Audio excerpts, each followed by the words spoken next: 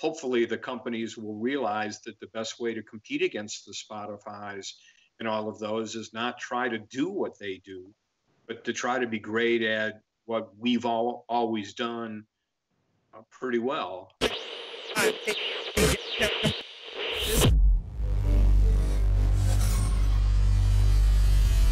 For over 35 years, Fred Jacobs has provided research, consulting, and strategic guidance to those of us in radio. So I thought he was the perfect person to get on How to Radio. I just wanted to talk to him about where we're going in the future. He does all the research with all the DJs. He does research with our listeners across the country, how they're listening to radio. He knows all this stuff and then gives it all to us. So I want to get it from the source itself. I thought, let's chat about radio and how we're going to survive the coronavirus, digital media, on-demand audio. We just kind of chatted about radio for 20 to 30 minutes. If you want to sit down and geek out with us, keep on watching. It's How to Radio with Mr. Fred Jacobs. You know, everything's changed a little bit since we got together in Chicago last summer. I mean, doesn't it feel like 10 years ago to you? I mean, oh, totally. And so it's not that the data doesn't hold up really well, but I think so much has changed. I mean, Don Anthony and I have talked about doing a follow-up study, and he had this delusion that there would actually be boot camp this fall. I kept going, Don, we're not doing this, man. This is not going to happen. But he's doing the virtual thing, so we'll see. But I don't know whether we're going to be able to do a follow-up study this year. It would certainly be an anomaly, right? Just given how everybody is so completely impacted by the pandemic and all the associated effects that it's had. But you know, the data sort of speaks for itself. I think it was Don's idea, by the way. I'd love to take all the credit in the world. I do a regular tech survey every year with radio station listeners, and we're still doing that in both commercial public and Christian music radio. But it was Don's idea to actually do a study of disc jockeys. And so we've done that the past couple of years, and it really turned out to be revealing, I guess. And I never had thought of this until Don brought it up, of course, that no one has ever, I mean, we survey everybody in radio, right? We survey listeners and we survey advertisers and everything else, but we have actually never surveyed the people who are on the radio. And so that's what this study did. And I think a bit of an eye-opener.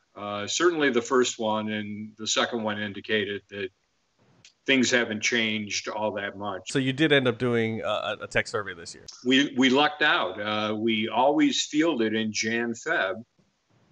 So we did again, and we got it under the wire, I guess, and before all hell broke loose.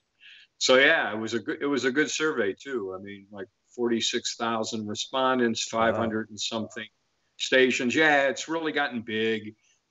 We do it across 14 different formats, and it's really the only study of its kind that helps guide stations pretty much regardless of whatever their format is. So, yeah. Did you see any huge differences between last year and this year as far as, you know, how listeners are listening? We're on this really interesting trajectory where the way that people listen to their favorite radio stations, and keep in mind, our study is among essentially P1s.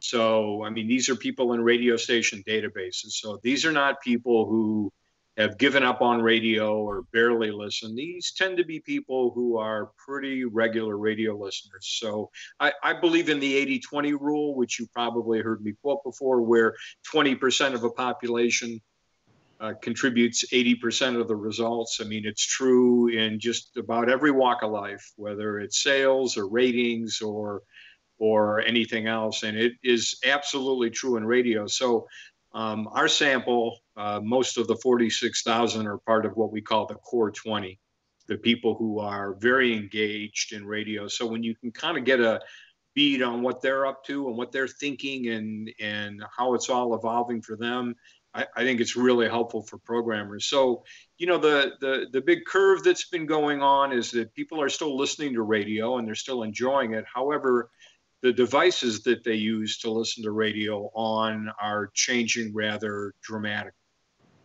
There is less listening on regular radios and a lot more listening now on phones and tablets and laptops and smart speakers and all those kinds of things. And every year we see the traditional listenership going down and we see the digital listenership going up. And that's one of the reasons why we continue to reinforce, although some would say browbeat, the industry, that it's so critically important that your content be distributed wherever your audience prefers to be. The percentage of radios that people have in their homes continues to also drop every year. So fewer and fewer people actually have working radios that they use in their homes. So all the more important reasons why it's critically important to have a great app or to be very accessible on Amazon or Google smart speaker devices. And I think one of the real impacts of the pandemic has been, with so many people being home and not being in their cars and not commuting, all of a sudden this has sort of separated the radio stations that were kind of ready for this versus those who were sort of mailing it in when it came to digital distribution. And now all of a sudden it's like, whoa, we've got all these listeners who don't have a radio, or maybe they have one in the bedroom or the garage or whatever, but that doesn't do you a whole lot of good when you're in the family room or the living room or the kitchen. Yeah. So yeah, the COVID thing, like so many other things, has, I think, been a flashpoint for a lot of radio stations. But yeah, that ongoing move to digital. I mean, one of these years, Nick, we're going to see the two lines cross, and people are going to be using digital devices to listen to radio more than they do AM/FM radios. I hope I'm still doing these surveys when the lines cross. Do you consider yourself like a stats nerd? Yeah, kind of. I mean, what's interesting about it is that I don't love numbers and never really did. So I'm not that guy, you know, staring at spreadsheets all the time. In fact, you know, my background is in audience research, but the research that I really love doing the most are focus groups and one-on-ones where I can actually talk to people and hear the emotions that people have. I mean, you know, we're not in the windshield wiper blade business. We're in the radio business. It's a lot of fun and it's engaging and it's emotional and it drags people in. And when you're just staring at numbers all day, it doesn't really do justice to the impact that radio has on people. So yeah, I mean, I geek out on the ratings just like everybody does, and I love research from the standpoint of it helping to guide programming. I mean, one of my mentors referred to audience research as radar. And I think that's really a good way to look at it. I mean, you know, you can be a great captain, a great pilot, but without radar, it's really difficult to get around. But when you can actually see the landscape, you can understand what people are thinking. So I try not to get too heavy into the numbers, and I try to look for the numbers to tell a story. You know, who wants to sit through an hour's worth of charts and graphs anyway, right? I mean, unless you can create a narrative and a storyline to the numbers and connect a few dots along the way, it's pretty dry. I've tried to do that with the numbers that our company generates, and it's served me pretty well. Do you think that once everything goes digital, we'll obviously have a better track on exactly how people are using radio? If all radio goes, you know, to smart speakers and we can track every listening moment, do you think that's going to be better for you? Yeah, and I think it'll be more accurate. I mean, unfortunately, you know, the Nielsen system, and I'm not one of these guys who bashes Nielsen. I mean, you know, unlike program directors who go up and down on Nielsen depending on what their current weekly or monthly tends to be. I mean, I think the Nielsen system, especially PPM, is essentially a good system. I mean, it measures real-time listening. True, if somebody walks into a 7-Eleven and, you know, there's a rock station on and they're in there for 5 minutes, they are going to get counted as a rock listener that week. But I mean, but that's real, right? They were in proximity of that radio station and they kind of maybe in some way sort of hurt it. So I think PPM by and large does a pretty good measurement job of terrestrial radio. Where it falls short is measuring all the other ways that people listen.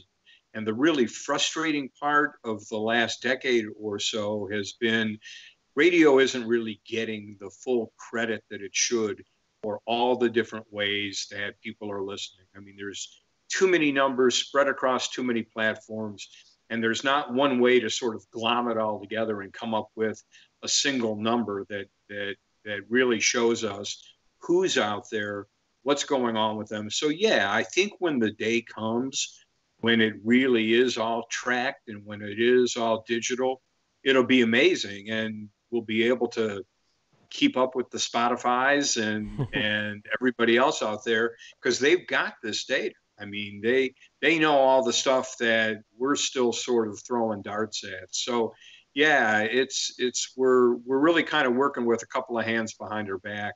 Other than ratings, what do you think radio can do to beat like a Spotify or, I don't even know if Pandora exists anymore. I don't know why I said it, but like Spotify or online music listening. What is it that radio needs to do to get with the times? Well, see, I'm pretty old school, as you can see. But I actually think that the things that got radio to the dance originally are what will be radio's salvation if we, in fact, stay true to what got us here to begin with, and that's personality. I mean, that is one of the things that certainly separates us from the Spotify's. I mean, we have personality.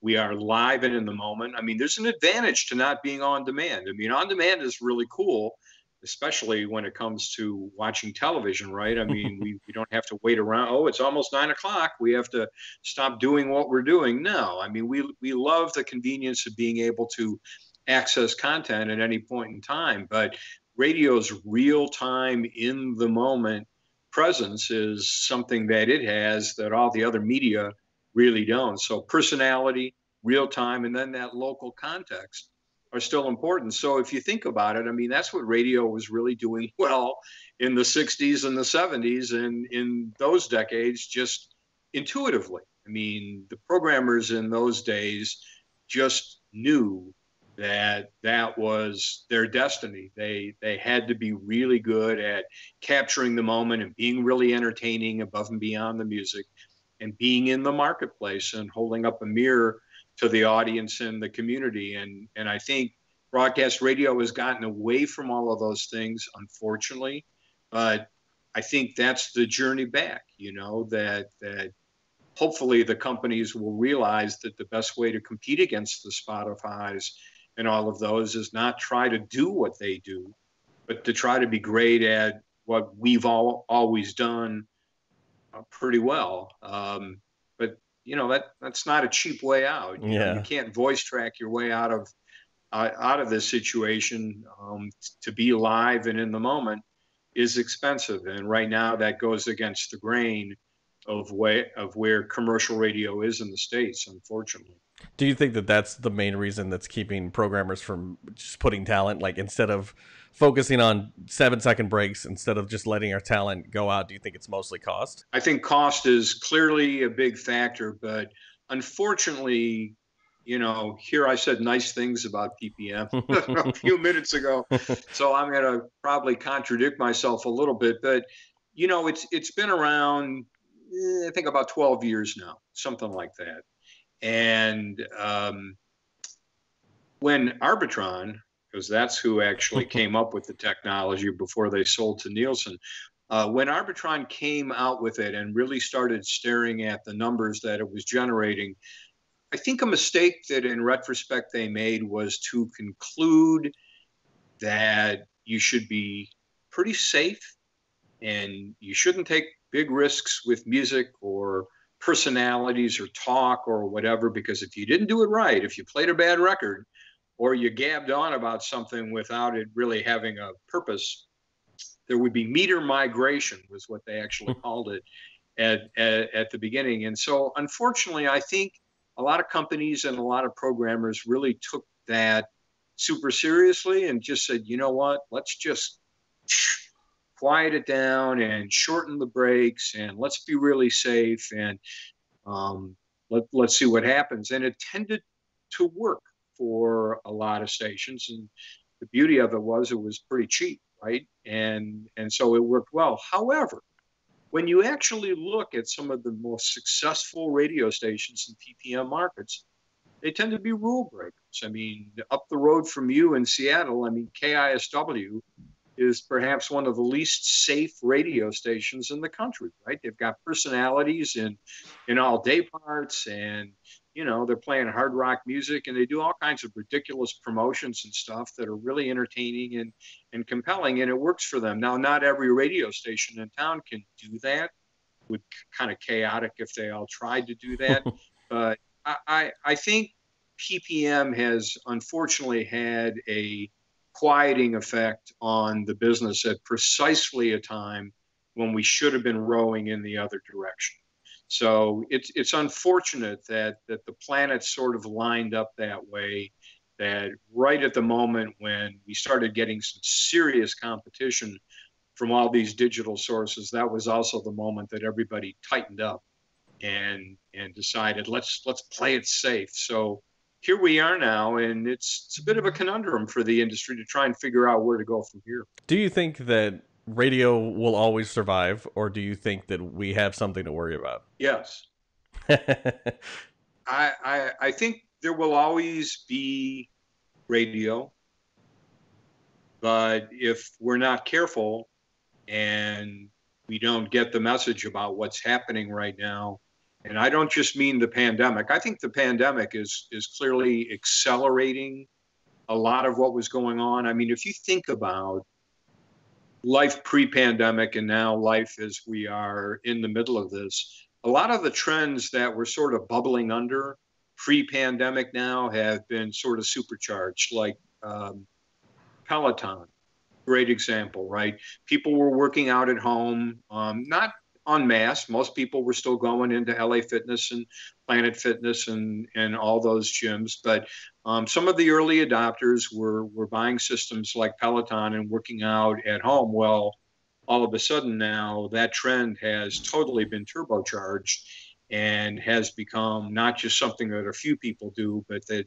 a lot of people do. Same even with this technology we're on right now. Video chat has existed for a long, long time, but thanks to the pandemic and us being stuck at home, I'm on probably 4 or 5 Zoom calls a day. Before the pandemic, I'd never even heard of Zoom. Isn't it crazy? And it just shows you that brands that were not a big deal can be huge deals overnight. And when you think about it, Skype, which we're on now, owned by Microsoft, and Hangouts owned by Google. I mean, these are like ridiculously big companies, and here comes little Zoom, and just amazing. But those are the techie times in which we live. I mean, a brand can come out of nowhere and capture the zeitgeist of the moment, and Zoom has really done a really great job of doing that. So I think, back to your question, broadcasters have to understand that the landscape is changing. I mean, that's why we do the tech surveys and related research. I mean, most radio stations are still doing audience research, but it's all on the meat and potatoes issues. Do you like that Jason Aldean song? Or are you familiar with our morning show?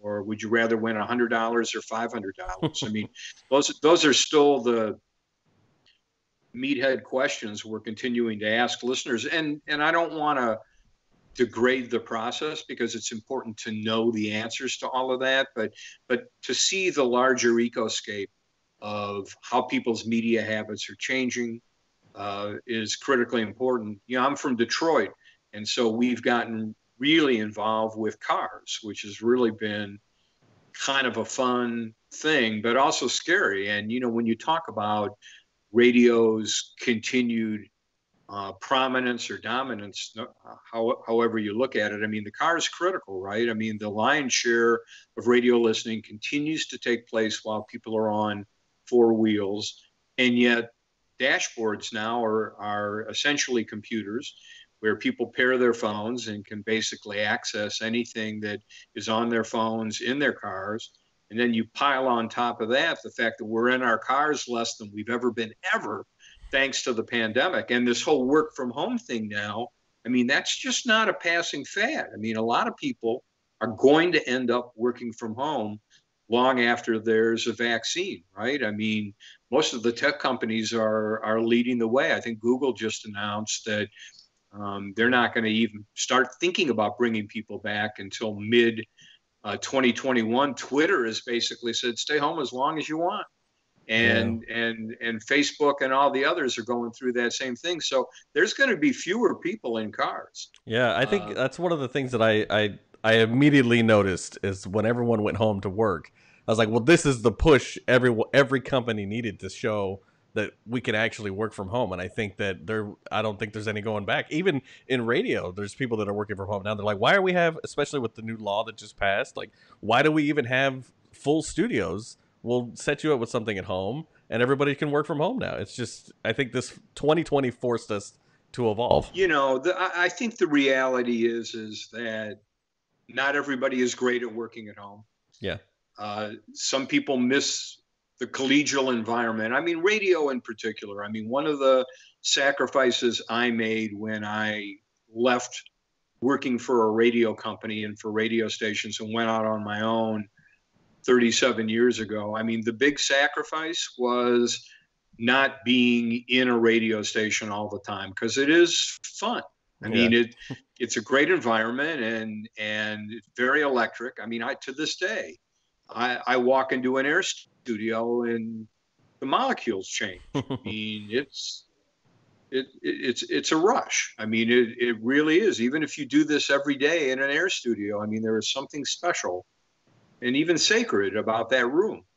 And when you're not in a radio station, you don't feel that. And so I feel bad. I actually got into my first radio station a couple of weeks ago. It's the first time I've actually walked in a radio station since early March, and it creeped me out. I mean, you know, here's a building that normally has 130 people running around, and it was maybe there were 8 or 10 people in the building, and it was disturbing. So I think what's going to happen, maybe, Nick, is that there will be hybrid kind of things after COVID subsides. I mean, there will be some people who will permanently be working from home, and there will be other people, maybe even like the engineers, who will need to be in the building. And then there's going to be a whole lot of people where it'll be kind of a mixed bag. You know, maybe they'll come in a couple of days a week or something like that. But yeah, it's never going to be the same. Switching gears a little bit,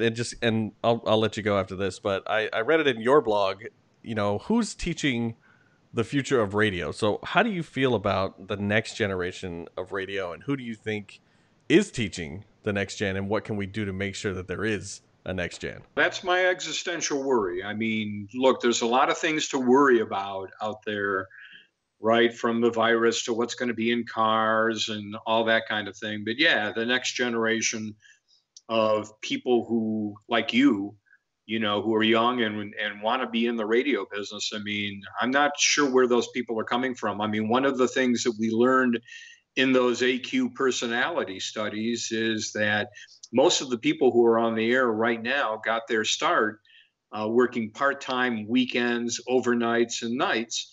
And in most radio stations, that farm system doesn't exist anymore.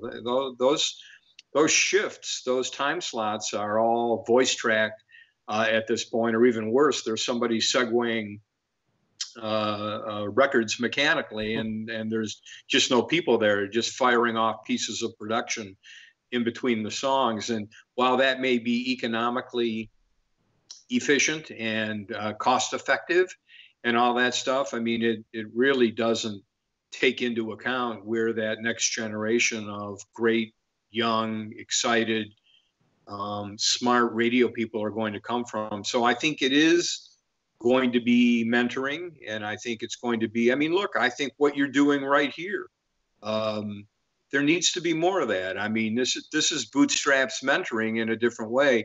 Dan Valley's National Radio Talent Systems that set up camp in all these markets around the country, catering to high school and college students. That's a great thing too. the conclave when it's on its game, but it's all very piecemeal. And unfortunately, I think the industry as a whole really doesn't have a youth plan, and that's something that we're really going to need to think about. I mean, the good news is the Generation Z is a huge group. I mean, bigger than even us baby boomers were. But if they never grew up listening to radio, why are they going to want to be in this field? And that's something that I think a lot of people who are on the battle lines right now either don't have the time or the bandwidth to be able to deal with. So, I think about an initiative just like yours, and you know what, it may be fledgling at the moment, but it's important. And because training is virtually non-existent at this point.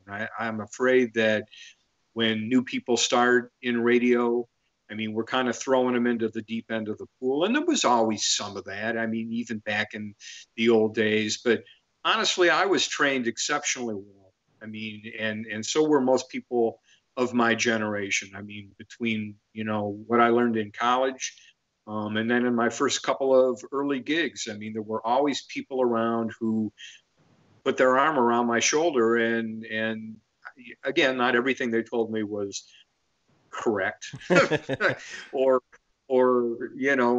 maybe especially helpful, but it was a great, by and large, it was really a great learning system, and it was all mentoring and passing it forward, and I think we need to do that to the next generations here. So again, I mean, kudos to you for doing this. I mean, I think more and more of these kinds of initiatives have to happen. Yeah, well, thank you, sir. I appreciate that. What is it that you would like to teach the next generation, or anybody watching this? Is there any last bit of knowledge that Fred Jacobs can drop on all the fans? Because I know I'm going to share this on a couple radio Facebook pages, and they all love you. So what do you want to say to your adoring fans, Fred? Well, thank you. No, that's kind of you to say. I mean, look, I think the main thing, and when I got out of school and got into the workplace, I would get invited back to high schools and colleges to teach young people about the real world and, what radio's really like.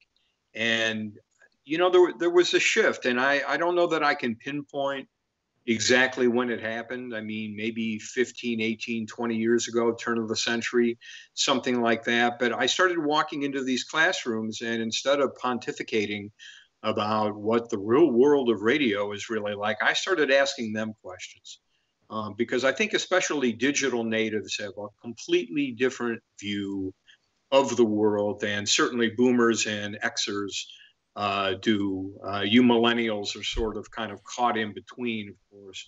But I think radio people need to be better listeners, and instead of bringing young people into radio and just having them hang up banners at events and do the street team thing, I think there's a lot of knowledge there, and there's a lot of skills they have that maybe we don't have. And so I think a little bit more cross-pollination and collaboration between the generations would be a really healthy thing. Now, Fred, where can we subscribe to your blog if we haven't done so already? You can go actually just to the blog, and you can sign up for it there. There's all these annoying pop-ups that will happen. It's jacobsmedia.com/blog. Okay. And there's new content every day. The blog is almost 16 years old. Wow. And I write a new post every Monday through Friday. Yeah, I was going to say, are you the one still writing it? Like, I get them every morning, and I'm like, man, this guy's up early. I know. It's like an obsession. I get a little help. I've got some outside contributors who will do a guest post now and again. I will do best of over holidays. Yeah. Same excuse that you have, right? Yeah. I mean, I started writing new content Christmas to New Year's.